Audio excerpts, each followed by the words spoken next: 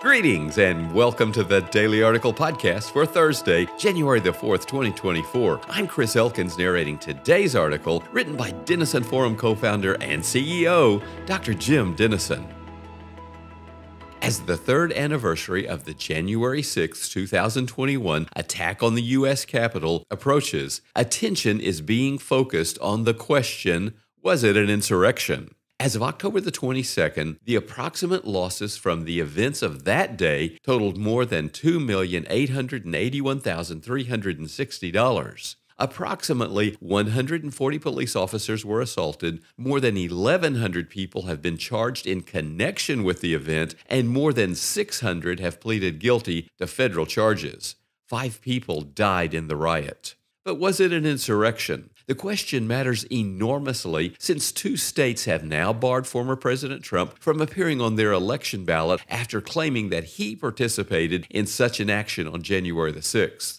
They cited Section 3 of the 14th Amendment, which forbids those who previously held office but have engaged in insurrection or rebellion against the United States from holding office again. Section 3 does not specifically include the presidency among its listed offices, leading some to argue that it does not apply to Mr. Trump. Others question whether the January 6th event constitutes an insurrection. If it does not, they claim that Section 3 does not apply to the former presidents. The latter question is obviously relevant to our national politics, but there's an even more foundational issue here that speaks to the future of our democracy. The Cambridge Dictionary defines insurrection as an organized attempt by a group of people to defeat their government and take control of their country, usually by violence. I want to emphasize the 3 elements that make up this definition: an organized attempt, defeat their government and take control of their country, and violence. Some point to the violence of January 6 as justifying this description. Others claim that the object of the riot was to prevent a legitimate president-elect from assuming office, thus constituting an insurrection by virtue of the second definitional element. However, others cite the first element, an organized attempt, as invalidating the charge of insurrection. They note a Reuters report, quote, "The FBI has found scant evidence that the January 6th attack on the U.S. Capitol was the result of an organized plot to overturn the presidential election results." The article adds, the FBI at this point believes the violence was not centrally coordinated by far-right groups or prominent supporters of then-President Donald Trump, end quote. Some even believe that the riot was instigated by law enforcement to suppress political dissent. The partisan nature of this issue is enormously significant. In a poll published this week, 55% of U.S. adults agreed that the storming of the U.S. Capitol on January the 6th was an attack on democracy that should never be forgotten. But note, 89% of Biden voters agreed with the statement, contrasted with 17% of Trump voters.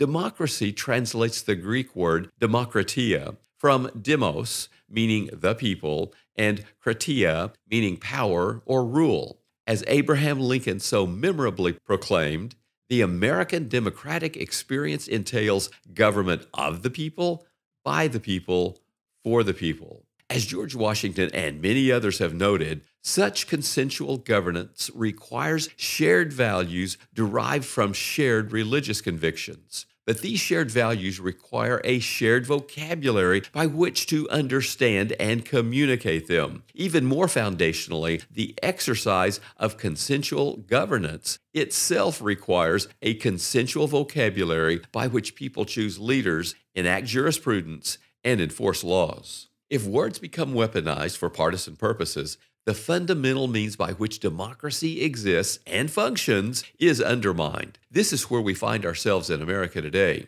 As consumers in a consumption-based society, everything and everyone has become a potential commodity. We purchase those goods and services that we believe are worth more than their cost. In a postmodern, post-truth culture, we feel free to do the same with our words, using them in whatever way suits us and advances our agendas. Consequently, millions of Americans believe their former president, currently leading in polls to become the next president, is a quote-unquote insurrectionist who is therefore constitutionally barred from office. Millions of others believe this charge to be yet another illegitimate attempt to deprive Americans of their constitutional right to vote.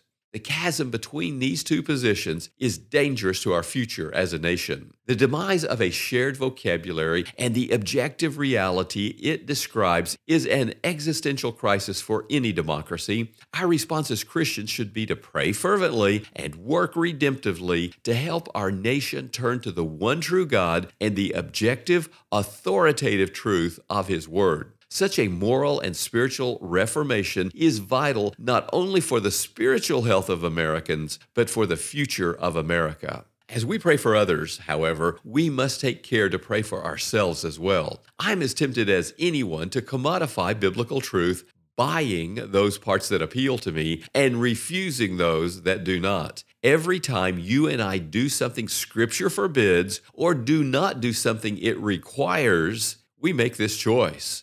From Genesis 3:5, we exercise our will to power by choosing to be our own God, the foundational sin behind all sins. In doing so, we forfeit God's best for our lives and for those we influence. And from Matthew 5, verses 13 through 16, we abandon our calling to be salt and light in a broken culture, dying for purity and truth.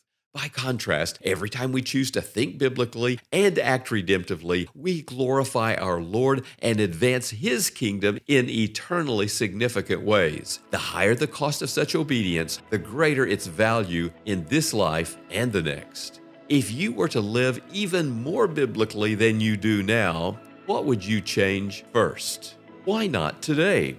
Note, a new year brings the promise of change. We pray that our new and free online course, The Greatest Commandment, will draw you to the Father's heart over the next 5 weeks. In this self-directed course, you'll learn why Jesus linked loving God with loving others and how you can better exercise each of those aspects of your faith. Find a link to the course in today's episode notes. Thank you for being a Daily Article podcast listener. If you find the Daily Article podcast helps you better understand today's news and cultural issues and then respond biblically, please share the Daily Article podcast with others.